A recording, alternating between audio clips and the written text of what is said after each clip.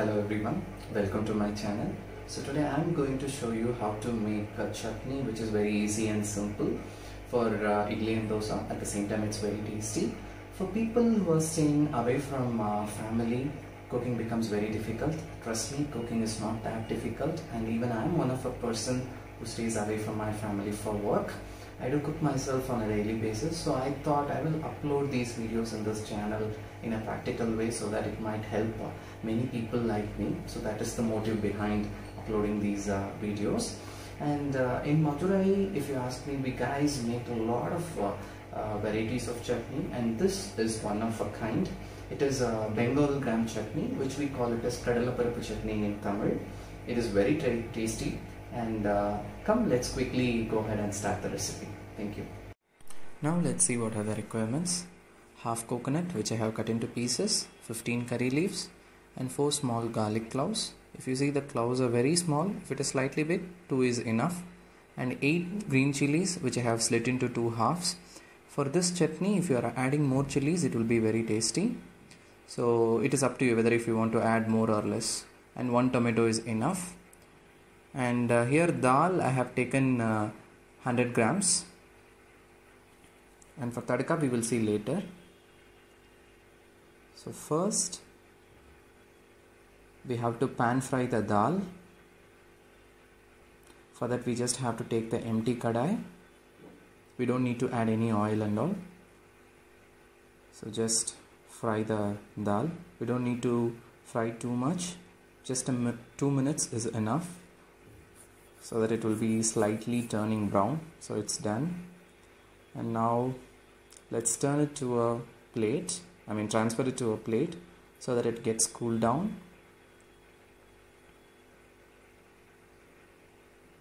Now in a kadai, let's add 3 tablespoons of oil. The oil got heated up, and now the garlic, chilies, curry leaves, and the coconut. Let's give a minute for the coconut to slightly get fried. After that, now let's add the tomato and the dal.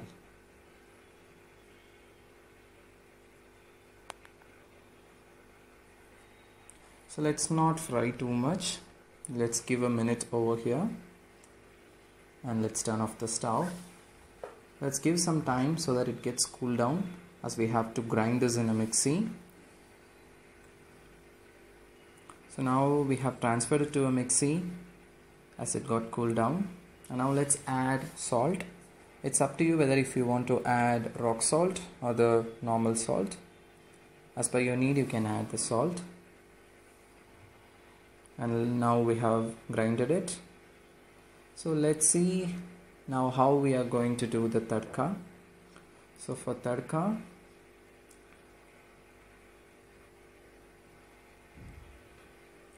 we have to use half tablespoon or 1 teaspoon of oil. A small amount is enough. And mustard.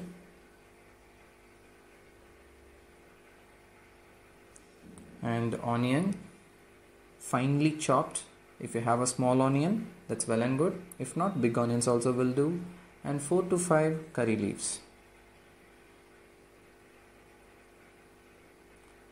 And now let's add the chutney and water.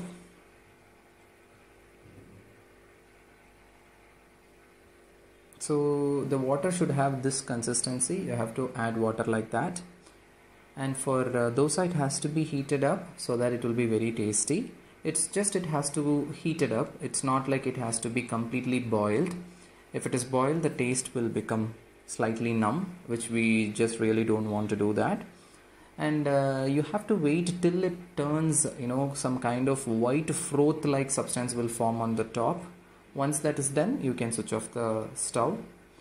And one more point here I have to add. That is, if you are planning to have this chutney with idli, you don't need to heat the chutney. It is just you have to add water to the chutney and do the tadka and put the tadka over the chutney, and you can have without heating itself. Only for dosa you have to heat it up so that it will be very tasty. And now you can see the white color froth like substance have formed over the top, and now we can turn off the stove. That's it. And now the dosa is ready. And this dosa and this chutney is a very good combination, and people like it a lot. Generally, children love this chutney a lot. It's very yummy. And that's it. It's done.